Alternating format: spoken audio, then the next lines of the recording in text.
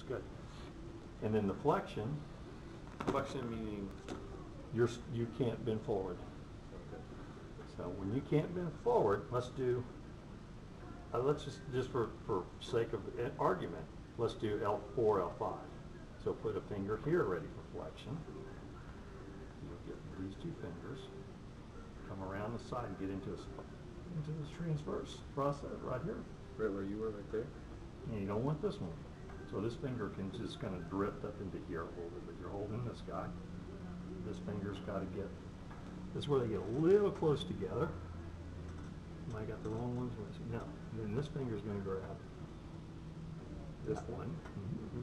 And then when you roll it back, where's the movement going to be? Right there in there. I know my glasses, which is hard for me to see. There. Boom! Oh, wow. See? Just by rolling it back. You don't have to pull it apart. Just roll it back from there. See? And then you get everything you want. Because you don't have enough strength to move that with your fingers. So in this case, you start on the roll this way and just. And there's the flexion move. Wow.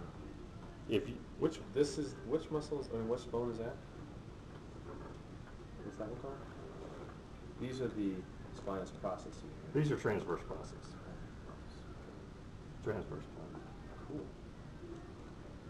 I'm amazed.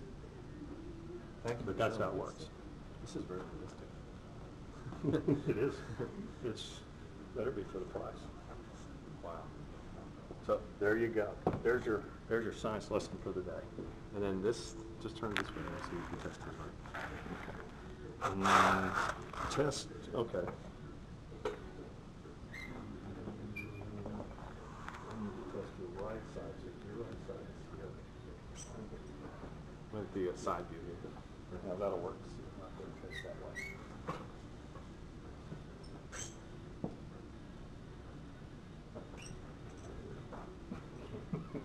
Get the world straight here.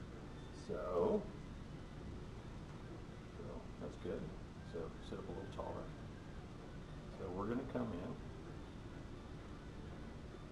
Looking kind of just, here's your muscles, all right? So we're going to come just outside that muscle because we know that transverse process is sitting here. We're going to turn.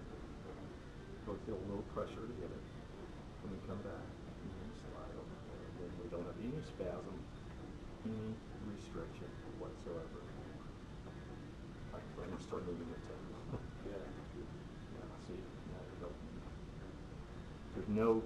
As I bring you over. Right there, that's where it was. So that's you just nailed it. Well, it's, yeah, because that's where it was hurting when we first started, maybe the same place. And so moving forward from here, I just need to do some more, like I was doing. Yeah, you just overloaded playing 5 soccer games. Too much, but it was good. I felt so good the other time. But you may go in and out for a while, but here pretty soon you'll probably last a year. You'll be done. You won't need any more. Well, it'll be good to not have to get pushed back, but fantastic.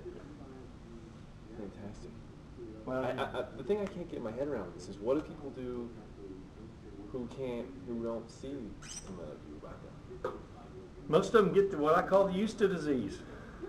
I guess so. They rock along and they say their back's bad. They can't do this and they can't do that, so they just quit. They get used. I used to be able to run. I used to be able to jump. I think that's totally right. People say that all the time. Man, I used to be able to do this. And then there's the ones that to some degree get hurt 3 or 4 times, and they get the same concept because they don't want to go through the rehab process again. Because it is frustrating. You can speak to that. Yeah, but I was only frustrated because nobody knew what was wrong with me. I went to so many different kinds of doctors and couldn't figure out. This is like you did that, and all of a sudden my hip was like shaking loose. You know what I mean? Like I feel like I wasted 8 months of my life. Well, it was.